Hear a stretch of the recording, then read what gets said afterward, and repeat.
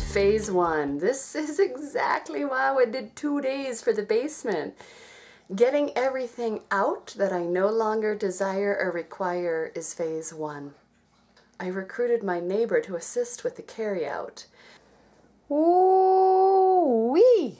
Basement. Everything you're about to see does not belong. It's gonna go. All these goodies gonna go, except for those suitcases. Those will stay for my adventures out in the world. Plenty to donate, sell. Let's make a deal. Even some new stuff, which is exciting. Somebody's gonna get, whoa, a pink Snuggie.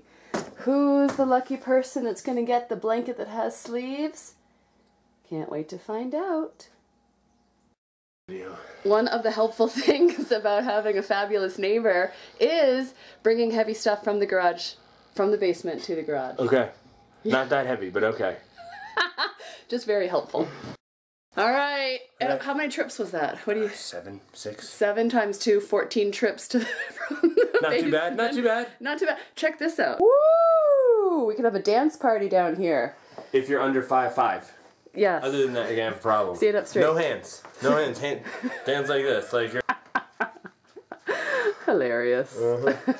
Really good to have strong neighbors willing to help. Woo! And get dusty. Ow! Bringing in helpers is always a great idea. Who can you recruit that might be strong to help you move things up and out and clear your space?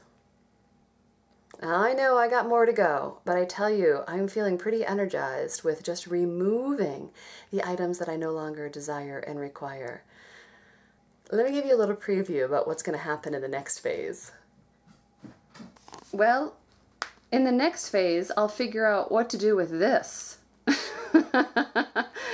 Or maybe recruit someone to tell me what to do with that. And I also have like old paint and supplies and things like that over there. So that will be phase 2.